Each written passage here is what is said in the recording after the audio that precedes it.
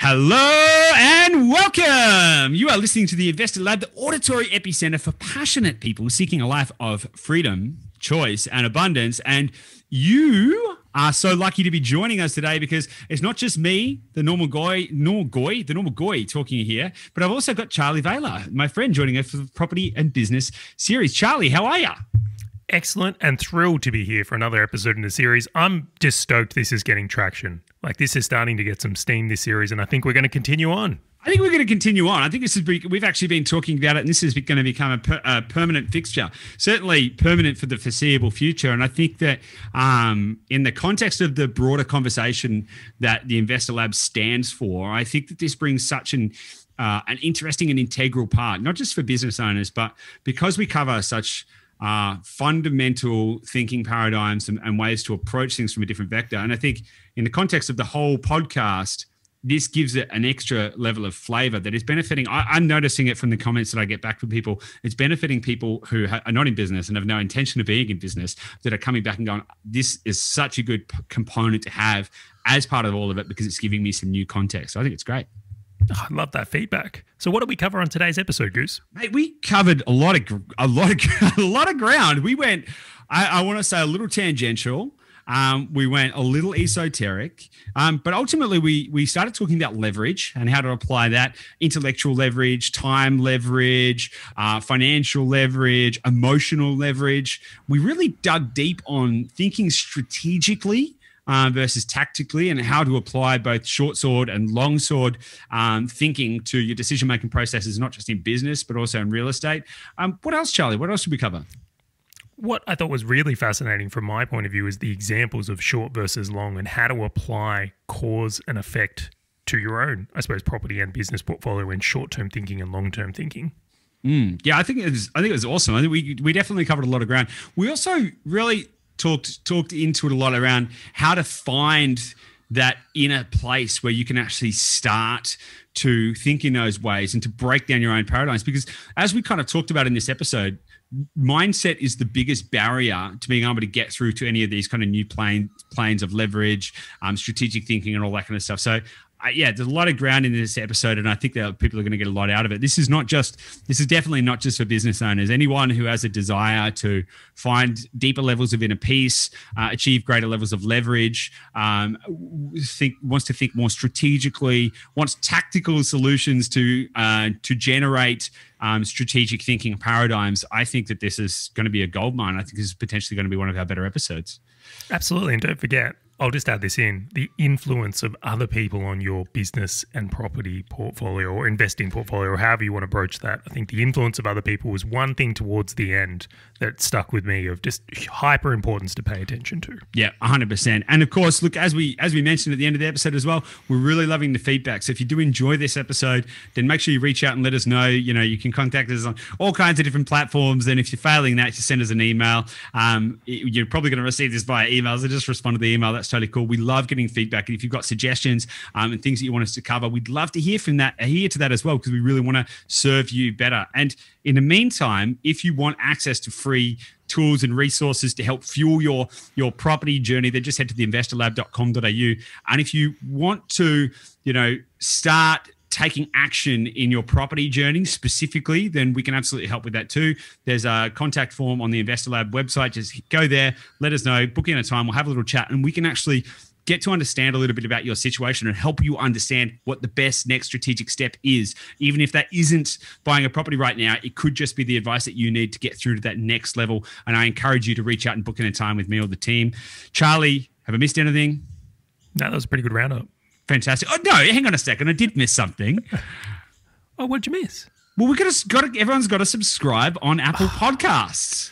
Absolutely. I cannot stress this enough. That is the most important thing to help us get this message out there. Yeah. Subscribes help us the most. Subscribes help us the most, and so does sharing it with a friend or a family member or a loved one. Sharing this with other people is really what's going to help get this message out too. So make sure you do those things, check it out, and let's stop gas bagging. Let's get into it. What do you reckon? Let's do it. Cool. All right, guys. We'll see you on the inside.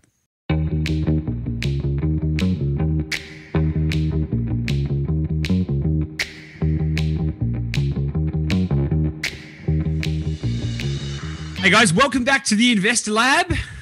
G'day, Charlie. How are you? I'm fantastic, Goose. How are you doing? I'm doing really great, actually. I'm doing really great. We've had a bit of a change of scenery. There's a lot going on. Life's good, man. Life's really good. So whereabouts are you at the moment? We're currently in Yamba, and this is really interesting because, there's a couple of really interesting, quite funny things about it. I can go a little tangential, but I've had this burning desire for like the last 10 years. I have no idea where this desire came from, but I had this desire to start a providor in Yamba. And that was before I'd even been to Yamba, so I don't even know where the thought came from, which was quite... Do you know what? That makes it so much better. If you'd have been there, it wouldn't be as transcendental. Divine inspiration. I've just been, like, honestly, for like the last decade, I've had this burning thing. I'm like, you know what? You know what I'm going to do one day? I'm going to go start a providor in Yamba. Anyway, so I'm finally in Yamba, and it's really interesting because we're still running the business. We're still working. We've got a team and all of that kind of stuff, and I have been obviously speaking with other people, clients, business owners, and all of that kind of stuff. And it really got me thinking about the concept of leverage and the concept of what actually is the profit that we are seeking out of our enterprises. So it's been a very interesting exercise for me, I think. It sounds like a very important exercise. And I was just thinking about on the level of that, how the world's changed in the last 20 years. Like you couldn't do what you're doing now 20 years ago. And even to that point, what I do now didn't exist 20 years ago. So I look at it and go, what a changing world and the opportunities we have to work remotely, use virtual team. Like there's so many avenues to actually, I guess, be a bit different, not stuck in the mundane factory lifestyle. What do they call it? It was the revolution, the industrial revolution.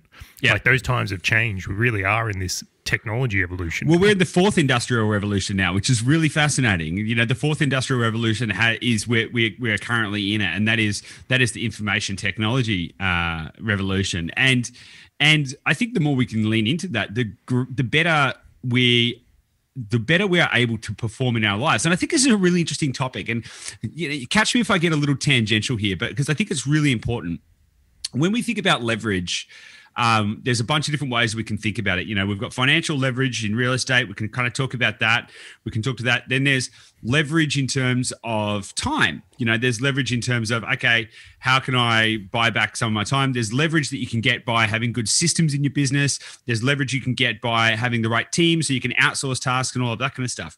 And I was having a really fascinating conversation with a friend of mine who's a business owner. And we were talking, we have a sort of a regular catch up and we talk about business and we talk about all this kind of stuff. And I was chatting to him about profit. And I said, how different would your business be if you prioritized leverage over net profit? And it was a really fascinating way to think, because if you prioritize leverage, i.e., prioritize time as the metric of profit as opposed to cash balance as the metric of profit, how much more profitable on a cash balance would you be able to be? Because, for example, if you could buy back 50 hours a week or 40 hours a week or 30 hours a week, what would you be able to do with that time? And how would that translate into real profits? So, for example, you could be more strategic in the real estate game. Maybe you could start thinking about joint ventures and more complex structures. If you had a business which you actually had a lot of leverage from and only had to work in it 4 or 5, 6 hours a week, maybe you could start another business that would actually produce more income. And how much more profitable actually on a cash basis would you be if you focused on being profitable on a time basis? And I thought it was a really interesting discussion to have. Oh, I've got to tell a story here. I have to. And this isn't pre-rehearsed either. I wish it was. We could have actually pre-rehearsed for this episode so much better. I'll just foresight that right now. So my first business, my first true love, it's like my first, your first girlfriend or your first partner, whatever you look at it from there. You got a special place for them. You always will. When I look at this, my first business is I had a marketing agency, and I made the fatal mistake, and I mean fatal, of being the only one that could actually do the work. I got so damn good at a particular style of Google AdWords and Facebook ads. The problem was when people hired us, that the best I could do was kind of leverage myself, or I'll say an extension, right? So I had people working for me, but really everything had to pass through me to be successful or run really, really well. Eventually got to 15 staff, so incredibly tired. Like this is 100-hour weeks. This is the craziness and the manic, because like I didn't truly understand the concept of leverage. I thought just hiring people is leverage, when really if you hire someone and you still have to do the work to make it work, That's liabilities, not leverage. Yeah, 100%. You're just adding more moving parts to the machine. And do you know what? My exact experience was horrible, absolutely horrible. I wouldn't recommend it to anyone at all. Yeah. On the back of that, though, I was like, okay, I got to work out how to do this stuff differently. I really got to work out how to do this stuff differently. My second business, I started an outsourcing company. So we were hiring VAs in the Philippines and then bringing them in to work with Australian businesses. So I did that with someone called Lynn Padetti, who is awesome. If you ever hear this, Lynn, you're awesome. She is awesome. I'll attest to that. She's great. Yeah, and the really big key difference between my first business and the second one was I couldn't do the work. Right, so in the first business, I could jump in and like fix someone's account and get the result and influence the result. In the second business, right, there was no way at all for me to go and be a VA. And it forced me into this position of leverage because every time we did it, it's like I couldn't actually contribute in that behavior, and it changed the way I thought about things. So as we sold more things, so we were growing the business, I was marketing it, like I brought my skill set from the first business into the second, I'm marketing it, we're growing it, and we're marketing it, we're growing it. I step back and I'm like, hang on, as my bank account grows and the profitability of this company grows, my time isn't increasing. Like there's no actual connection between my time and how much money we make. And that's because we sold a recurring service. So people would hire staff. There was a recurring payment. But then the other side of that was that once we made a sale is that really my contributions changed. And when I understood that at a different level, I started going around Australia and speaking at a whole bunch of different events, doing partnerships, as you mentioned before. And then at a point, it exploded past the money I was making in the first business when I was doing everything. But I would say this was accidental. I won't say it was intentional. It was that the nature of the business changed. But once I had that experience, it's like you never go back. You go, oh, hang on, this is freaking awesome. Like I want to be involved in that way. And then on the back of that, starting Valher Media, which, I mean, we're heavily involved in podcasts, but I will admit, I still don't know how to edit a podcast. And I have no intention of learning it because leverage is the game. If I start doing that, the company can't be at the success level I want. Yeah, totally. And I think it's really interesting because when you start thinking about leverage in all of its mechanical facets, it starts to change the game and the way that you think about life. So, for example, leveraging time back. Let's say you've got a business and it creates enough if you work in it, it creates enough money to pay you a wage. Right? It's a pretty common scenario that business owners may have a team, but the business really, it makes enough money to pay them a wage when they work in it. So they have a job in the business, even if they have, say, 5 or 6 team members. That's a pretty common position for a lot of business owners to be in. So then the question is, well, what would happen if you leveraged your way out of that business? And a lot of business owners that are in that position would say, but then I wouldn't have any money. I would lose my income. I would lose my job, right? And so they're scared of actually losing the job inside their business, which is really interesting. But the reality is, if you could leverage your way out of that, let's just call it 40 hours a week that you're working in the business, probably more if you're a business owner. If you could leverage your way out of that 40 hours in the business and get yourself all of that time back, what else would happen with that time? Because I think most people inherently are creative and all of this kind of stuff. And they would think, okay, well, what else can I do? Now, you may find that you have a choice. You have a choice to either do not much and go, well, you know what? I actually basically don't have to work, albeit maybe I only earn a fraction of my former income. But hey, maybe I can just sit on a beach and read books, and maybe that is fine. And maybe that's actually the financial freedom point that a lot of people seek, that they're like, hey, you know what? Actually, I only earn a few $100 a week, but I can sit on a beach and I can read books and I don't have to go to work anymore. And the business runs. Hey, how good? How good is that? Alternatively, though, you may earn a few $100 a week, but then go, what if I thought about how I could go and form some strategic partnerships or some JVs, or how could I think about this differently? Because you suddenly have the creative freedom to think as opposed to the obligation to do. And I think that this leverage is this concept actually then changes the idea of profits, as I kind of said at the start, to actually the real profit being generated out of time. Because if you think about the geometrical kind of an exponential and geometric growth patterns, they're all going to come out of that ability to have the time to think. And so therefore, time actually becomes the real profit metric. What do you think? That is the experience you just described is exactly how I felt. Like my mind went exponential and creative, It's really fascinating that, again, unintentionally, it just went there. Like, that's just what happened. And I think you can relate. But one of the things I find really interesting in this, and I'm very curious on your thoughts from here, I've seen inside a lot of businesses. I've worked with a lot of businesses. I suspect most of them wouldn't actually be profitable if they made the moves I made. Like, I think a lot of businesses aren't actually set up to do that or make that transition. And I think that can be a very hard pill for some people to swallow. I really think it is that there's probably a bigger game to thinking about it. If they did hire to replace themselves, it would actually go negative. Maybe after some time working in as we mentioned, this exponential role or doing these partnerships, it would come back. But the ideation of being unprofitable or making those moves, like they're just not set up to handle it either cash-wise or mindset-wise. Well, I think it's more mindset than anything else, because if you were in that position, let's just say you built a business and the single remaining core function that you had to do was kind of, because you were the business owner, you were the main salesperson in the business. You were going out, you were marketing, you were generating opportunity, and then you were converting that opportunity into clients, and then you had a team that served them, right? Let's just say that was the position that you were in. And let's say you went, okay, well, what if I hire a salesperson? Oh, but what if that depletes our margins? What if that goes negative? Well, then maybe the only single function that you have to do is make sure there's enough opportunity volume. And it really changes the way that you think about things. Because if when you look at that and do that analysis, it goes, $1,000 a month negative, let's just say, in cash flow, then you but if by doing that you gain 40 hours back, it's like per week, so we'll call that 160 hours a month. Then the question is not, am I about to go $1,000 a month negative cash flow? It's like, could I make an extra $1,000 a month if I had an extra 160 hours of time? And that, I think, is a really interesting way of thinking about it, because it's very challenging, though. This is where it tests your confidence, doesn't it? It really does. It absolutely tests your confidence, and I think it actually tests more than confidence. I think it tests self-worth, because a lot of people attach their ego to their activities. And I think that I'll put my hand up and say I've struggled with this. I really have. Yeah. How have you overcome it?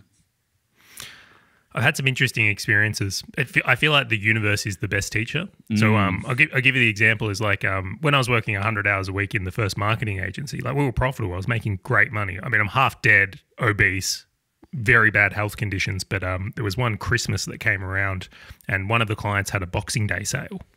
So I left Christmas lunch with my partner's family to go and set up all the ads to turn on everything for Boxing Day. And it was very noticed. And it was like, there was this moment when it was like, that's not okay. And I was like, oh, shit.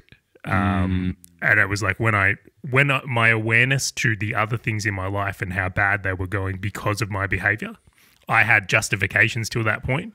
And then I was like, okay, there was these moments where like the mindset shift completely moved for me. And I was like, well, you don't have any more options now. You have to change. Like there's big damage being done and it's not sustainable. So I tend to have these moments where things get so bad that the pain of not changing becomes more dominant. So that's been prevalent for me. And then once you change, I don't think you ever go back. Like I would never sign up to work 100 hours a week in a business anymore, ever. Like why would you? There's better ways. Yeah. Well, and when you actually state it like that, who would want to do that? Who actually would say, you know what? I want to go and start a business because I really don't want to spend any time on my own. I don't want to spend any time with my friends or family. I don't want to enjoy life. I don't want to do anything like that. Nobody would actually sign up to do that. They'd say, maybe I'll just go get a job. Like that would be the real consideration. Hey, and there's nothing wrong with that, by the way. I'm not against jobs, not against small people's. It's about choice, right? If you like, and that's the thing, there's absolutely nothing wrong with having a job because, hey, there's security and you get holidays and all of this kind of stuff. And guess what? You get to switch off when you go home. Like, I think it's totally awesome. Man. There's plenty of times where I've thought, maybe I should just go and get a job. I'm not quite sure I'm cut out for that. But it's definitely a choice. And when you're faced with those options where you go, okay, what am I actually signing up to do? Am I actually signing up for stable, reliable income, a lot of hours, not a lot of money, whatever the case may be? You got to make sure you're making those choices consciously. And just to bring this in though, right? Yeah. I actually think the bigger problem, right? Well, for me, this is what I experienced, and I think this is probably the bigger challenge here. My first year in business, I lost money. Okay. It wasn't a good experience. I was, very excited and naive going in and was beaten with the reality stick rather harshly in my first year. Greatest learning experience ever, but financially very challenging. Mm-hmm. And really, I want to be the provider of my family. Like that was the intention of business, is to provide for me. I want to look after the family. And to have had such the opposite effect in year one hurt. And year two, in all honesty, wasn't much better.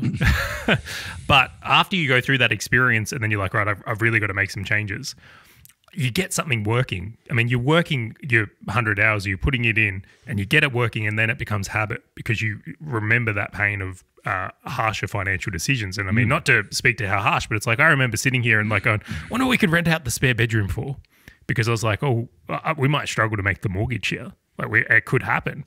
So you go from that to a place of working 100-hour weeks and then your money problem goes away. But then the habit of years of working 100 hours a week, or I'm exaggerating, of course. I didn't work 100 hours every week, but as a number for context, it becomes habit. And then we enter this phase where it's like we're not thinking about getting our time back. We're just stuck in the habit of doing it. And I look in the other areas of my life and like I'm a cyclist, and it's like it's more painful for me not to go for a ride than it is to go for one. Like athletes become very habitual. So the habit of being busy, the habit of overworking and filling our time with these activities, I think hold a lot of people back from experiencing business leverage as well. Like they just never get there or make it a priority. Yeah, 100%. And this we kind of touched on this in the last episode, I think it was, when we were talking about optimizing for wealth. It's this idea of getting stuck in survival mode and then trying to move past that, which is why I think, and we can talk. I reckon we'll circle back around to like leverage from the real estate context as well, because I think that leverage is the most interesting thing about real estate, and actually that's where all the money's made is in the leverage and the debt, which is fascinating. But this idea of getting stuck in survival mode and ending up 5 or 6 years down the line still going, oh my god, if I don't work 100-hour weeks, I'm not going to make any money and it's all going to fall apart, is actually creates this dichotomy where you're constantly playing the short game. You're constantly, it doesn't matter how much money you're making, it doesn't matter what you're doing, you're only ever playing a short game. You're playing a game of scarcity because you're constantly thinking, if I don't, this will fail, and everything is balanced on a knife edge, right? And that I think is a really challenging place to be stuck in psychologically, because that affects your decision-making processes, even with like when building a real estate portfolio, because you're going to be thinking about, what do I need to do now? What do I need to do now? What do I need to do now? And not, okay, what do I need to do now and later? And how do we play both the short sword and the long sword in these kind of discussions? I think that when you start to break through those thinking paradigms, it's a mindset. It's 100% mindset. I would say it's mindset more than anything, because the reality is, if you were put in a position where you only had $300 a week to live on, you'd live on it. You'd be okay. And so, but the reality is we get so scared that we're going to fail that we operate out of a place of scarcity, not a place of abundance. And that affects our decision-making, which ultimately sabotages our future. Hugely so. I couldn't agree with anything more. I'm looking at this right now, and I mean, personal nerve topic as well, of course, but I look at these and go, all right, Goose, we're working in on the idea that I think most people that listen to this podcast probably understand leverage to a degree. They're like, I get it, right? If I've got property, or I'm using debt, or I've hired people in my business, or I'm using software or systems, like I've got some leverage and I see that. How do you start to alter the mindset side of it though? How do you help someone zoom in and zoom out and see both pictures? I mean, I'll ask how you go about it personally, and then I might share my version. And then is there any practices or rituals you think are important to creating that own experience for yourself? Because I know a lot of people just don't do it. It's an interesting one, because I haven't consciously built a practice around it. But now that you ask the question, it's made me think, okay, actually, why is it that I maybe you naturally do it? Because you are a big thinker. I've received some Loom videos from you, and it's like stratospherically big. Yes, yeah. I think I naturally do it, but if I wanted to, and I just thought then, like, how would I distill that down into the way that I think? And there's an interesting thing that Tim Ferriss has talked about. I think he might have talked about it in the 4-Hour Work Week. And again, this is not my practice, but I think it's something I do subconsciously. It's called fear setting, right? And so when you actually, and it might sound bizarre, because who wants to focus on their fears? But I always actually enjoy the process of saying, what is the worst that could happen, and can I live with that downside? And I think it's actually extremely liberating, because if you can sit there and say, well, I mean, hey, if it all went, if it all fell apart, would I be okay? And when you get to that place where you can find comfort and satisfaction in that, and honestly, I think a lot of that comes from if you've ever experienced lows, the depth of the low that you've experienced is the depth of your understanding of lows. And so you can always revert back to that and go, well, if it got back to that, I survived it. So would I be able to survive that again? I think positioning your current or potential future state against the darkest place and knowing that you've survived through it, I think is an interesting way to reframe your perspective. Because at the end of the day, everyone's got to make a choice, and we have the opportunity to make a choice of whether we're going to live in fear or live in spite of fear. And I think that the best way to do that is to be prepared to experience discomfort in the pursuit of a greater goal. I'm not sure if that answered it. But I do think you said something interesting, though. I think people that have gone through or done difficult things are at an advantage in this realm. Yeah. Because, I mean, not that I want to or preface this, but if I had to start again, sweet, let's do it. It's not an issue for me because I have that belief and confidence in myself I could. Yeah. I mean, don't get me wrong. I've built an awesome business and I love it and I don't want to do that anyway. But at the same time, knowing that that's an option for me changes the perspective. It really does. So I think that's a fascinating idea.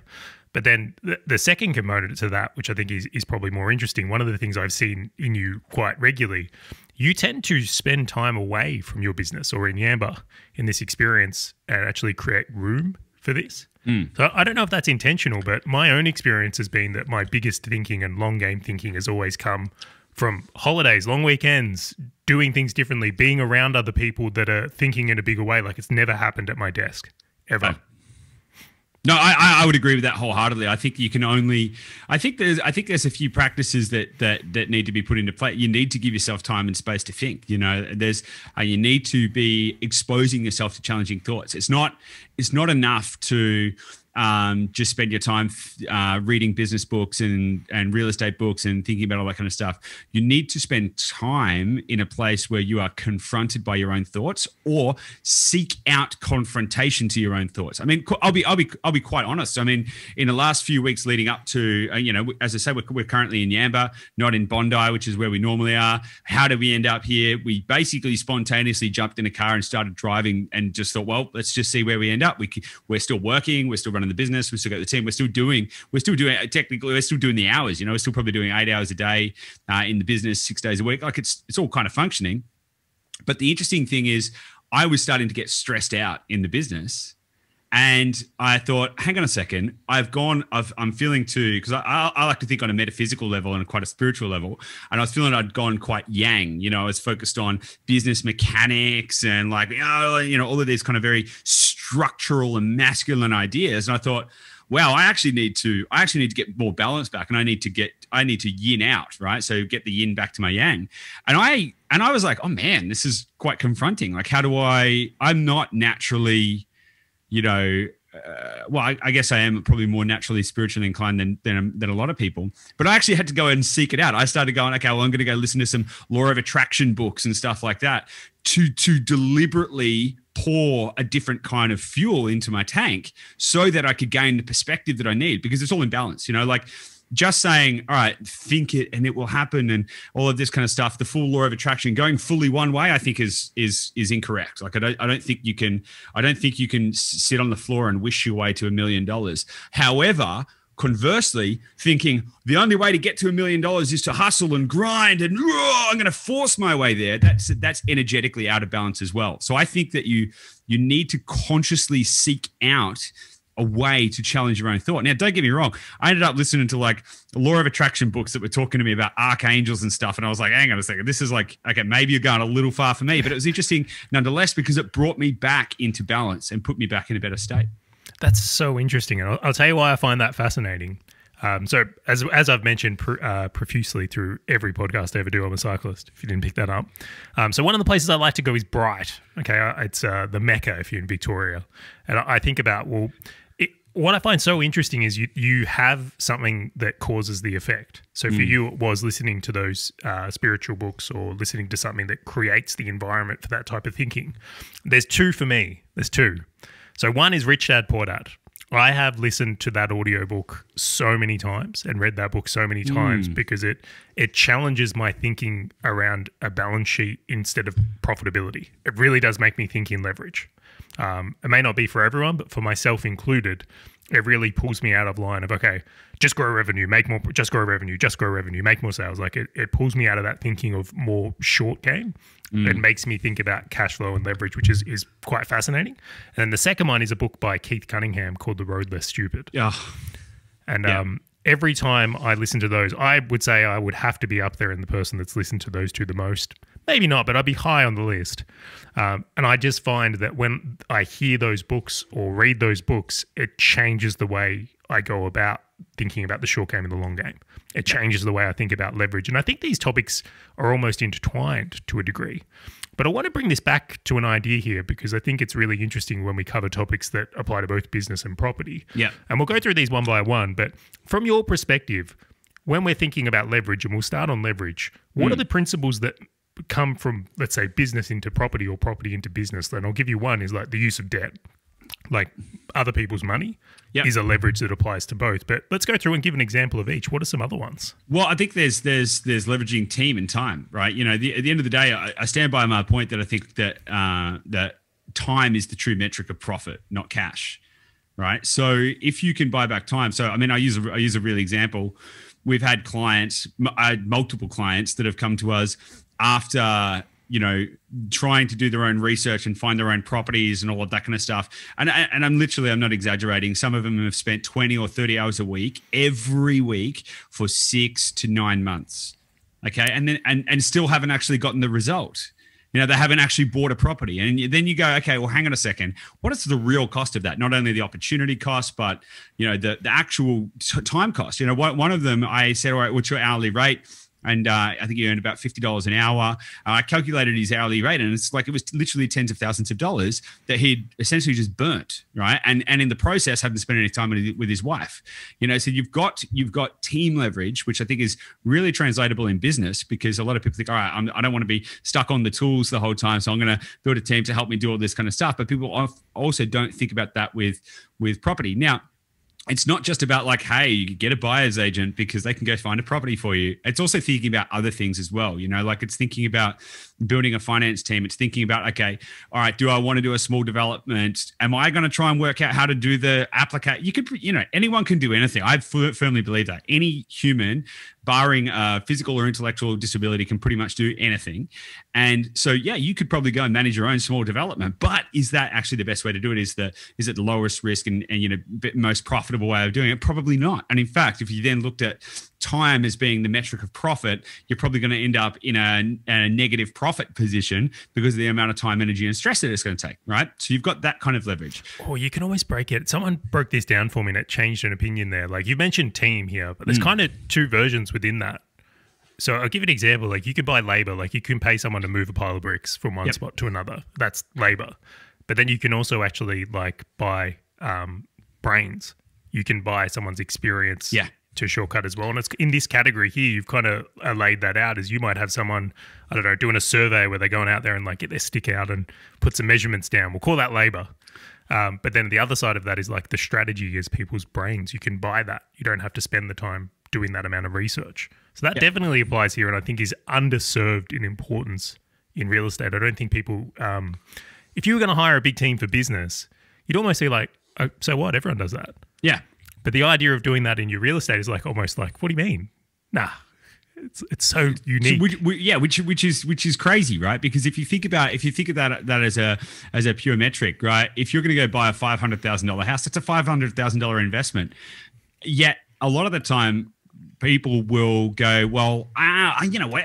It's just property. I'll just go and kind of work it out. If you were going to make a $500,000 investment in your business, you'd probably join a mastermind, do a course, get some mentors, you'd do all of this kind of stuff, and you'd invest a lot of time, energy, money, and then you'd probably pay some professionals to help, right? So, you know, whether they be an ad specialist or whatever the case may be, and it's the same thing. Touching on that point that you pay for minds, like information leverage is super important, you know, and I think that understanding how the value of strategy rather than just the value of doing, I think is is incredibly important. And you can do that in business as well. Like, we train our team. We, we're like, okay, cool. I want people to be constantly learning. I don't want people to just be doing rote activities. I want people to constantly be learning and upskilling and understanding strategy. And I'll coach them, and I'll also seek out other stuff to educate me better and to educate them better, so that we can get more intellectual leverage in the business as well.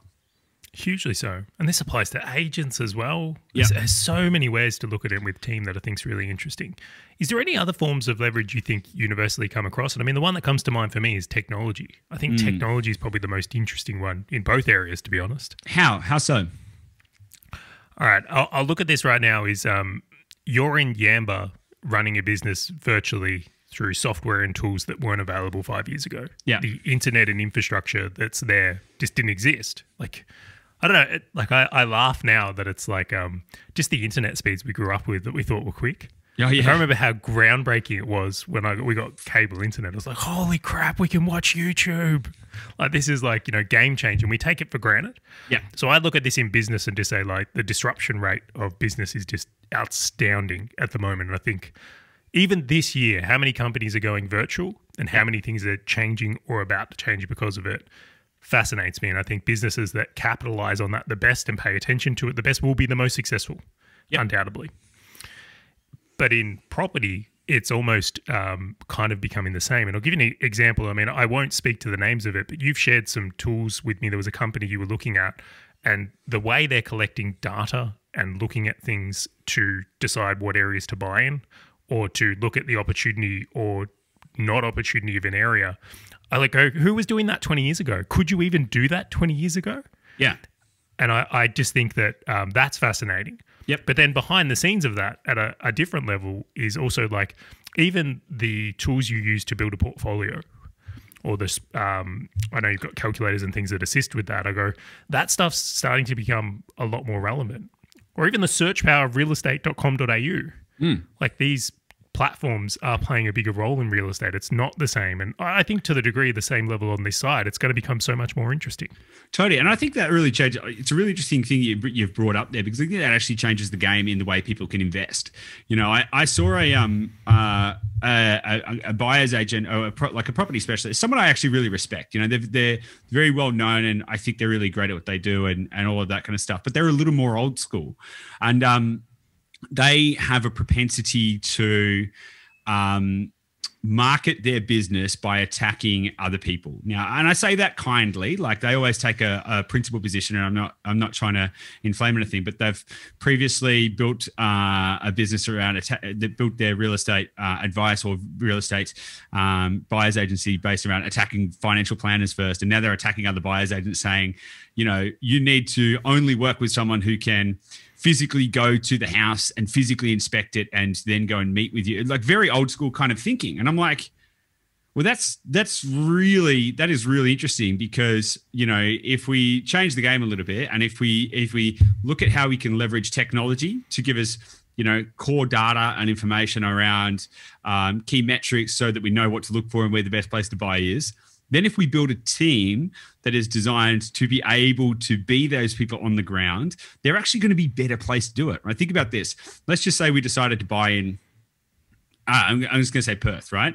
I don't really know Perth very well. Okay, I've been there. It's nice, sunset over the water. Hey, how cool, right? If I was to go and buy a property for a client in Perth, and I was like, okay, I've got to go to the property. I've got to go and suss out if it's good. And I fly over there, and I get there, and I check it out. I would literally have no idea what the reputation of the street is. I would not really understand the social dynamics of the area. I wouldn't know whether what I was looking at was really below par or above par necessarily, without leveraging the experience and knowledge of people locally, right? And so when you can do that, you develop relationships with property managers, and you're like, hey, we're looking at these kind of properties in these areas.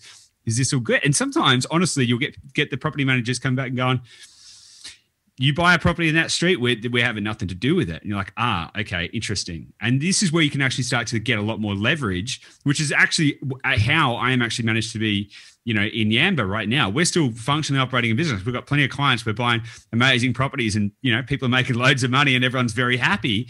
But that doesn't mean that I need to be straddled to my desk in Bondi, nor does it mean that I need to be, stressing out about making sure I'm going and, putting my hand on the door handle of every property we ever buy. I think it's a tactically inept way to think about operating a business in the current environment. I think it's only going to change faster too. Yeah, it's generationally things are just so different. I look at my mum, who is, well, she's a boomer. We'll just be honest. Them ruin the world. No, I joke.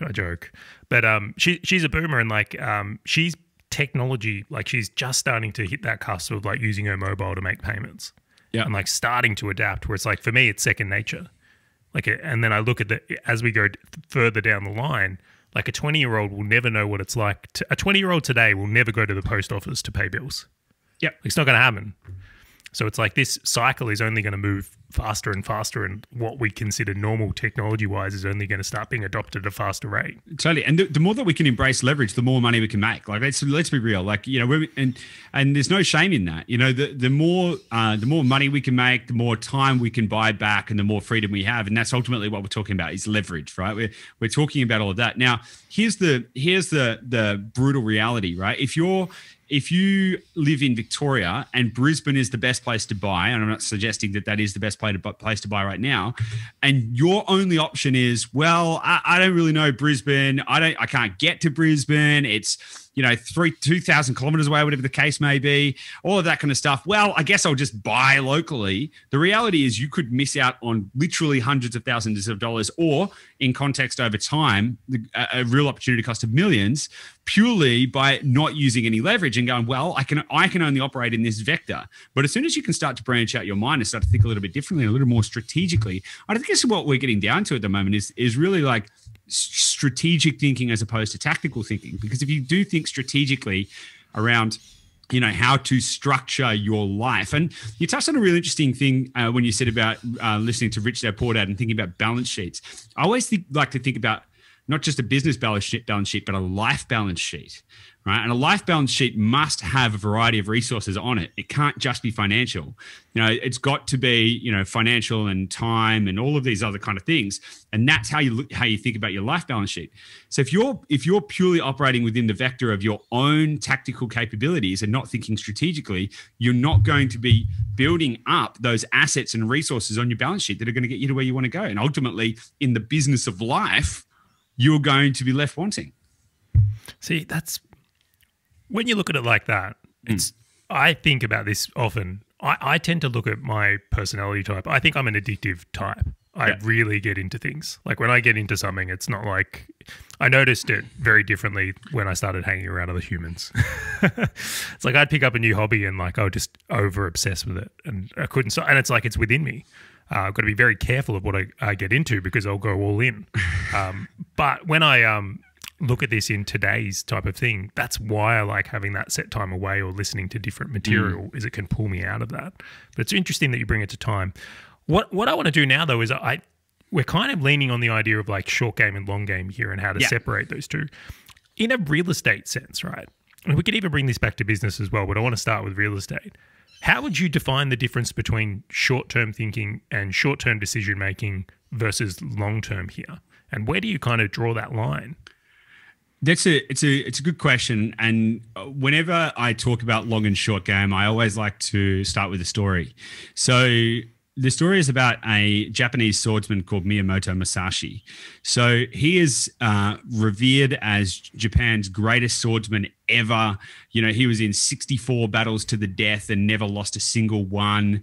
He wrote a book called The Book of Five Rings, which is one of the greatest, most ethereal kind of philosophical books on the strategy of fighting and also business. It's one of the least read ones in business, so it's really interesting. And he's this amazing and a real human being, right? A real guy who lived a couple of centuries ago. Now, the thing about Miyamoto Musashi is that he always fought with two swords. So anytime you see a picture of Miyamoto Musashi, you know, in any of the carvings or whatever, he has two swords on his belt. And this was a very distinctive characteristic of Miyamoto Musashi. One sword was always short and one was long. So no matter where he was in the environment, whether he was inside or outside, he would have the right tool to fight the right battle at the right time.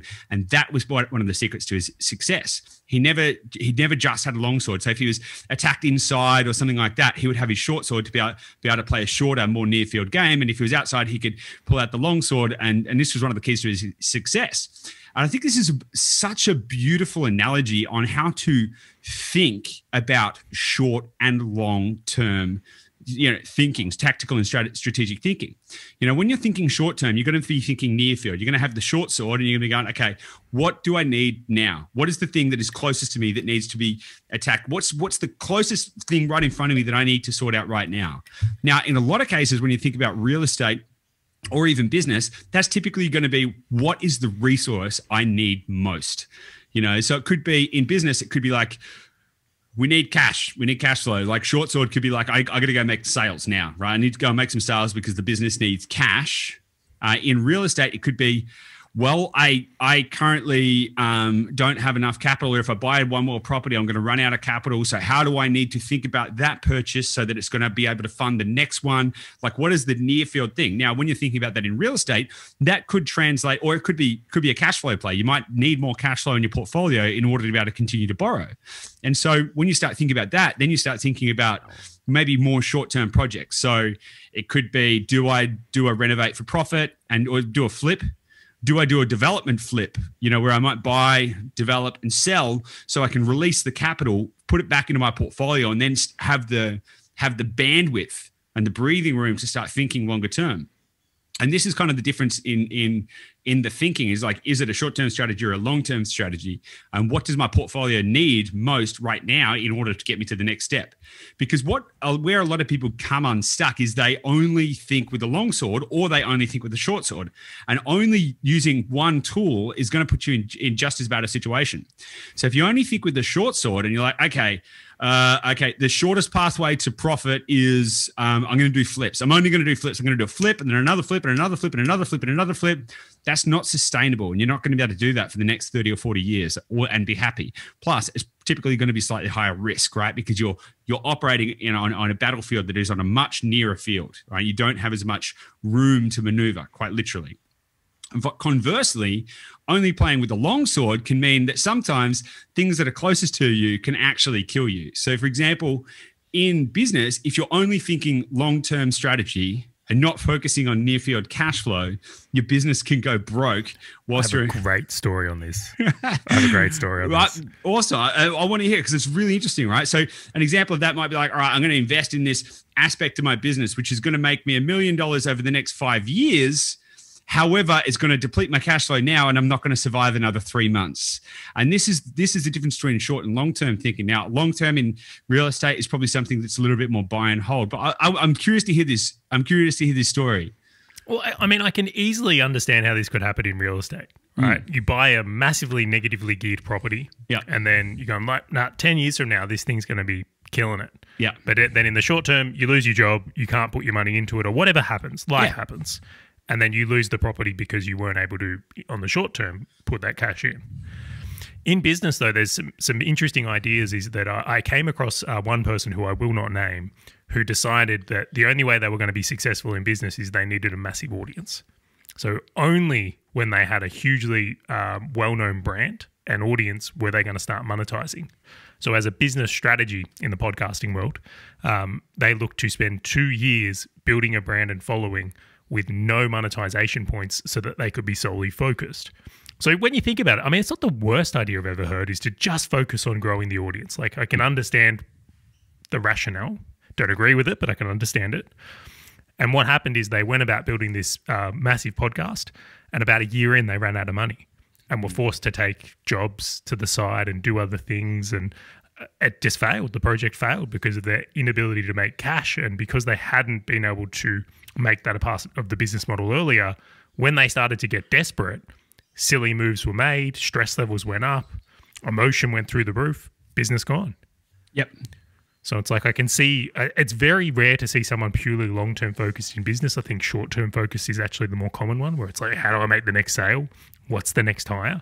But it does come up from time to time of like that long-term one. Well, totally. The long-term one, is typified by businesses that need to consistently seek funding, right? So, and that's the, like I often talk about Uber, because Uber is like one of the few negatively geared businesses that's growing, right? And the thing is, it doesn't make any cash deliberately. They don't want to make cash. They want to make a loss, but they fund it by continuously increasing their valuation and having more share options and getting more investors and raising more capital. Now, that is very long term, because imagine if for some reason, if the investors nobody wanted to invest anymore, then the whole business would collapse, right? It's that simple. Now, that's an example of those kind of long-term strategies. You see that a lot with Silicon Valley startups and all of this kind of thing, where VC fundraising and all that kind of stuff. Now, that's typically when we're talking about those kind of tech companies. For the average, SME, it's probably going to be, the problem is actually probably going to be more short-term thinking, only short-term thinking, and when we get out of balance with this, as you pointed out within real estate, you might, buying a house in Bondi might be awesome, right, over the next 10 years. But if you don't have a short-term strategy or a short sword in order to be able to cater to the needs of that longer strategy, you're gonna end up probably losing the house. And this is why I like to think about real estate from a very interesting perspective that I tend to find a lot of other people don't.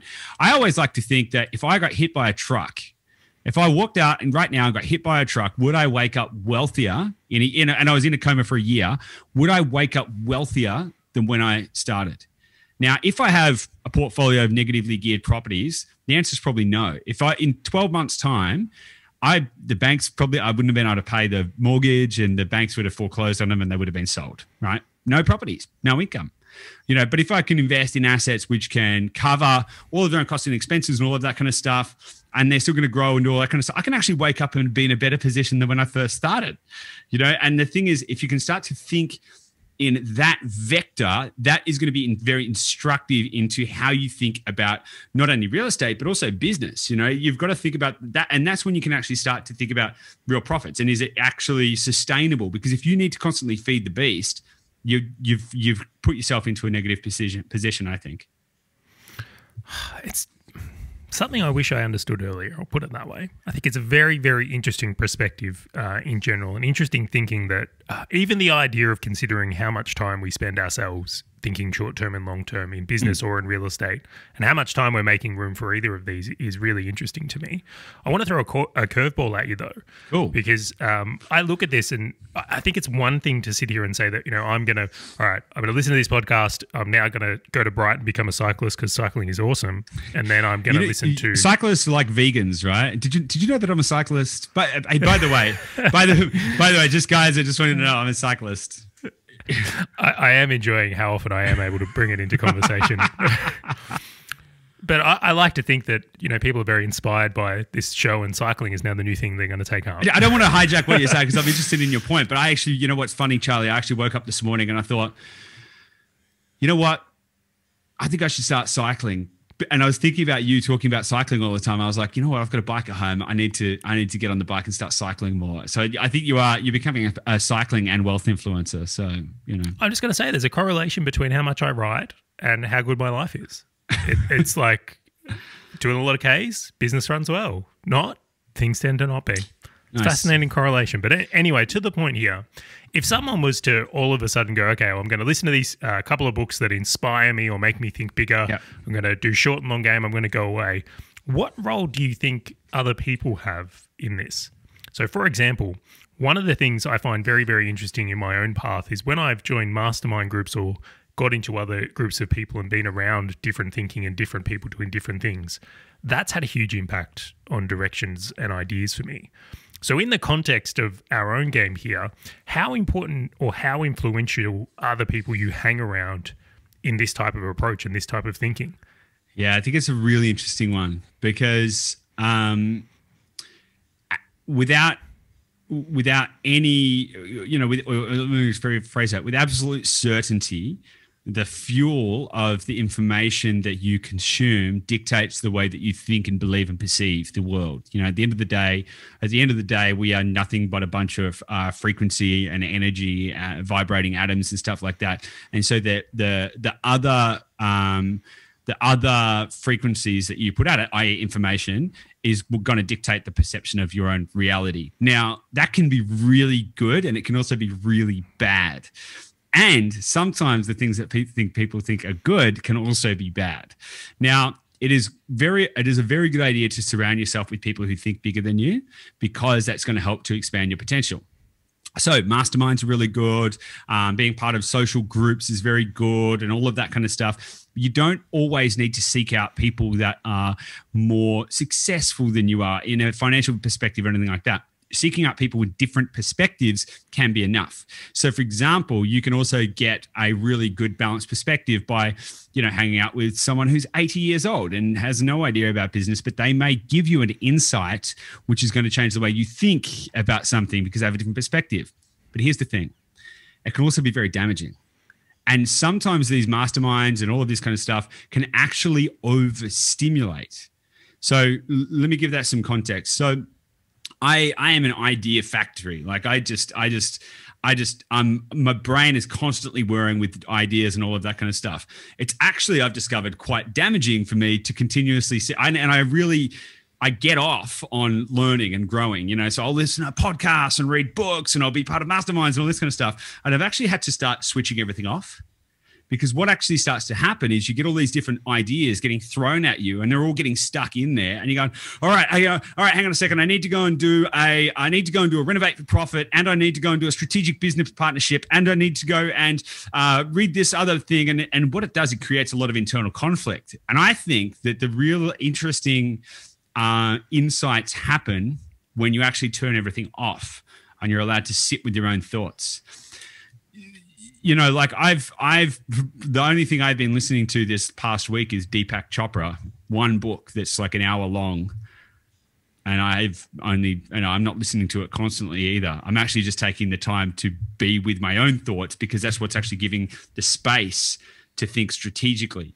Because otherwise all you're doing is digesting and regurgitating other people's ideas.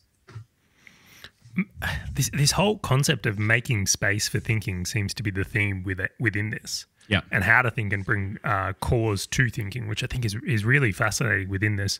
I tend to share some of that view, especially in business. I haven't experienced it as much in real estate. I haven't been as exposed to information as you have in that regards. Yeah. But in business, I certainly can relay the same thing as to go to an event and there's 10 different people doing 10 different things, all being successful. And then somehow I come home with the genius idea to do them all. Yeah. They're only doing one of them each, but me to do all 10 makes perfect sense. But it's really stressful, isn't it? Because I do the same thing, and it'll be like, oh my God, I just listened to this great marketing podcast and they're talking about this tactic. Oh, Gabby, we should go and do this thing. Oh, it sounds awesome. And all of a sudden you end up stressing yourself out because you're right, you're not focusing on the one thing. So filtering the noise, such an important ideation here, a way of kind of bringing this in. I will bring this up on the influence of other people, though. One big benefit I have seen and has become really important to me is that whenever I've been able to be around people that have done the thing I'm attempting to do, so we'll make it real estate in this example. All right, if I've been around someone who's had 5 houses or owns 10 properties, and I look at their life and I'm like, it didn't turn to shit. They're okay. Yep. Suddenly that, not that it gives me permission, but it gives me more belief in the idea it doesn't have unseen consequences that I might not be around or aware of. It was hugely impactful when I started my agency. I was like, no way, no one's going to ever pay me to run Facebook ads for them. Like businesses don't buy that. And then to be in a group where everyone was doing it, I was like, oh, like it can shift you just by who you spend your time with in such a unique way, which I think is incredibly powerful. Totally. You need to be very careful to choose your profits, right? Prophets. Choose your profits wisely, because you may find someone who has got, 100 properties, and you might go, hey, well, they've got 100 properties. They're going to become my profit. However, you might not want the life they have.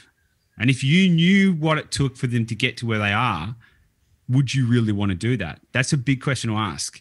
And so what you can tend to find is you might find people who you want to model, but you only want to model a component of their story, their human being, their self, their ideas.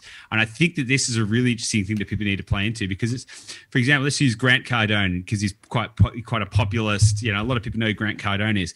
Hustle, yeah, whoa. And he's like got $1 billion of real estate under management. Rah, fantastic. And he's got a jet and all of that kind of stuff. And a lot of people aspire to that because, like, I want $1 billion of real estate under management. I want a jet. It's like, yeah, but do you want the life that Grant Cardone has?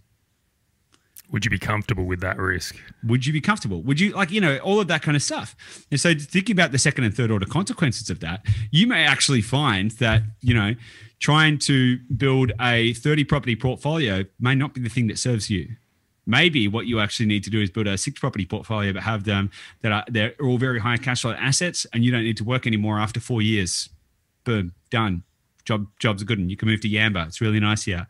Or, you know, or vice versa, you know, in a business, a lot of people talk about, I want to grow a $10 million a year company. It's like, yeah, okay, sure. But like, really, why? I was talking to a business owner about this exact thing the other day. They're going well, making profit, life's good. But they said that they were feeling a little stuck. And I was like, stuck? Why? They're like, oh, we're just struggling to grow. I was like, why are you trying to grow? Oh, because we want to hit this target, you know, this, you know, it was a couple of $1 million or whatever. I was like, why? Like, why do you want to hit that target? And they're like, I don't know. I just kind of decided that was the goal. And I was like, well, what fundamentally, like, how would that improve your life? They're like, well, I'm like, you'd have to hire more team. You'd need to do all this kind of stuff. How much would your profits go up? Is it actually worth it? Maybe you should think about what you have right now and decide, is that satisfying you? And if not, what part about your current existence is not satisfying? Is it financial? Do you need to make more revenue? Do you need more time? You know, what is the actual characteristic of the thing that you lack? And I think it's really interesting because you can find people who are really great at health. You know, they may be I aspire to be as fit and strong as this person here, but they've got no financial management skills. And so you don't want to model them completely. You just want to model the fitness side of their world. Does that kind of make sense? Went on a ramble. Hugely so. I was nearly going to put in a cycling example, but I'll leave it out, being that I love this saying. It's like, everybody wants to be a beast until it's time to do what the beast does. Yeah, totally. Well, we've covered the points I wanted to make sure we hit on today, Goose. Is there anything else you wanted to bring up or bring into this discussion? No, I think this is good. I like this episode because it's last episode we were quite tactical, talking about the budget and all of that kind of stuff. I think this one we've gone very much to a thinking paradigms level, which is really the plane at which I love to operate at. You know, like, how can we actually think about our lives differently? How can we think about business differently? How can we think about real estate differently? How can we think about fulfillment differently? Because really that's the goal, right? Fulfillment, you know, and fulfillment, I think, isn't attached to a specific monetary outcome.